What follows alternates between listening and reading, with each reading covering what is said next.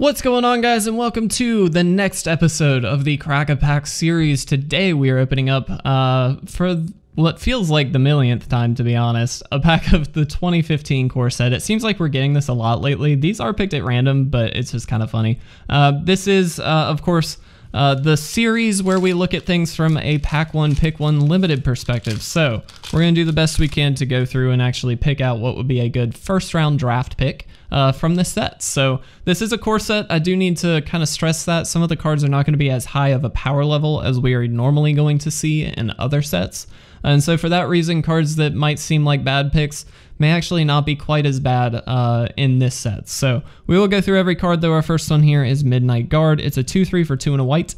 Whenever another creature enters the battlefield, you untap Midnight Guard. I actually really like this card. It handles the early game pretty well.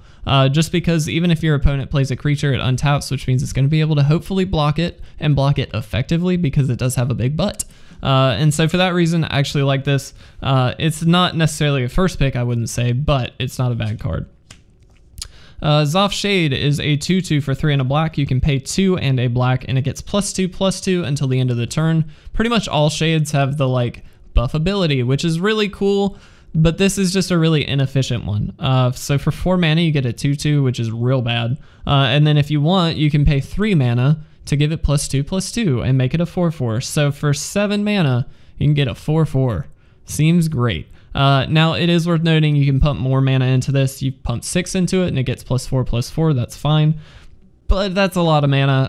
This is just a really bad card in my opinion. Charging Rhino is a 4/4 for 3 and 2 green. It can't be blocked by more than one creature, which means it's probably pretty favorable in combat most of the time. I feel like this is a pretty decent card, but not really my play style, to be honest. It's just a little bit stompy, which is fine. But a 4/4 for 5, honestly, in a core set is pretty okay. And that added ability just means that it's not going to be able to be double blocked, so it's going to be harder to actually get rid of. It's probably pretty good, but I think I'd rather have the Midnight Guard. Will-Forged Golem is a 4/4 for 6 of any color. Now this does have Convoke, so your creatures can help cast it. Each creature you tap while casting the spell pays for 1 generic mana or 1 mana of that creature's color. Obviously, since it's colorless, it really doesn't matter. I actually really like this card.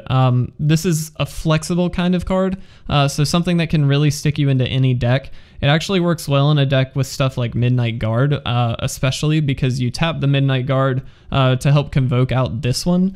And then when it enters play, the Midnight Guard actually just untaps, which is great. So I like that kind of synergy there. I don't know which I would rather have more. Probably the Midnight Guard, to be honest. But I'm actually going to keep both of them here for now, just in case. Chrono Stutter is an instant for 5 and a blue. Put target creature into its owner's library second from the top. So this is tempo at its best. So being able to pick a creature, throw it into the player's deck, and then you know when it's coming. You also know that you're kind of fading a draw on their side is pretty good. I don't know that I like this better than the cards we already have. I don't think it's quite as powerful. It's a powerful ability, don't get me wrong, but you still don't really know what the card on top of it is, which means you're kind of a turn away from the fade, which is kind of weird. So I don't know that I like that all that much. Borderland Marauder is a 1/2 for 1 and a red. When it attacks, it gets +2/+0 until end of turn. Excuse me. This is just a really good aggro card. It's an above average 2-drop for sure. It's definitely one that I would want in a red deck wins kind of style deck. Not that I like this over the other cards that we have so far, but it is quite good. Araska's Swiftclaw is a 3/1 for 1 and a white. It's a vanilla creature. So this is an interesting one. It's good for a 2-drop, but it dies really, really quickly. And so for that reason, I'm not the biggest fan of it, but it's definitely a pretty good 2-drop. I mean, 3 power for 2 mana is pretty good. I'd probably want it, but not necessarily want more than 1 or 2. It's just okay. I don't like it more than the creatures we've already got. Encrust is 1 and 2 blue for an enchantment. It can enchant artifacts or creatures, so not just creatures. But basically the permanent does not untap during its controller's untap step, and its activated abilities can't be activated. Worth noting, this does not tap the creature or artifact right away, so for that reason, it's not quite as good as some other cards that we've seen with this effect, but it is basically removal. I do like this card quite a lot. I'm not 100% if I like him more than the cards that we've already got, but I'm going to keep it here for now.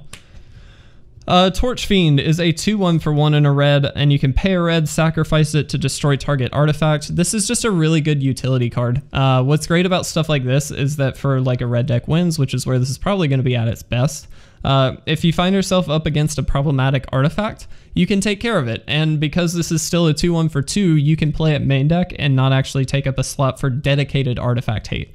So I actually really like this card, not over the cards that we've already got, but it is really, really solid. Our first uncommon is Leeching Sliver. I completely forgot there were slivers in this set, but it's a 1/1 for 1 and a black.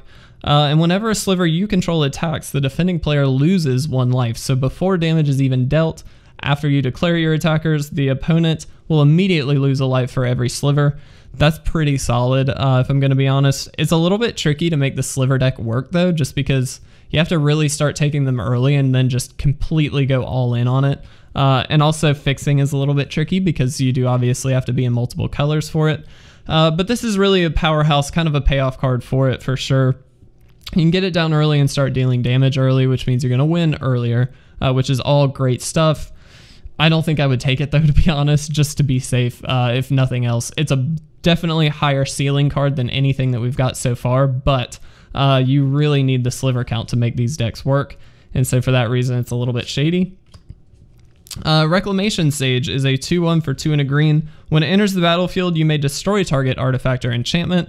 Again, kind of built-in artifact, and in this case, enchantment hate for a green deck. It's actually just pretty solid. It's a little underpowered, obviously, for 3 mana, but because it can hit artifacts and enchantments, you're probably likely to find a target, and you can just kind of hold on to it because it's not going to impact the board hugely until it actually hits something. So I like this card.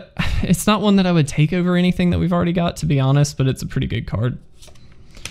Illusory Angel, is a 4/4 for 2 and a blue. It does have flying, and you can only cast it if you've cast another spell this turn.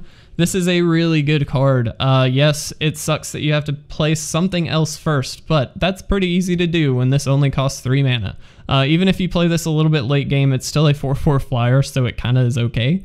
It's going to be able to close out a game. This is a good bomb for a blue deck. So honestly, that definitely beats out anything that we've got so far, in my opinion. Our rare here is Grind Clock. So it's an artifact for 2 of any color. You can tap it and put a charge counter on it. And then you can also tap it and target player puts the top X cards of his or her library into his or her graveyard, where X is the number of charge counters on Grind Clock. Normally I actually really like mill strategies in limited, just because you have 40 cards, makes it a lot easier to actually finish the game that way. But this is very, very slow, unfortunately. And if you leave it around too long, they know it's happening, and so they know that they need to deal with it. So they're going to board in some artifact hate, which most likely will be able to actually, I mean, most cards, as we've seen, there's some artifact hate in this set. So don't really like this card in limited. I do think it's technically powerful, but it's just way too much setup, unfortunately. We do have a foil mountain and an island, so definitely for me, it's a pretty easy Illusory Angel. I don't think there's really much competition for that slot.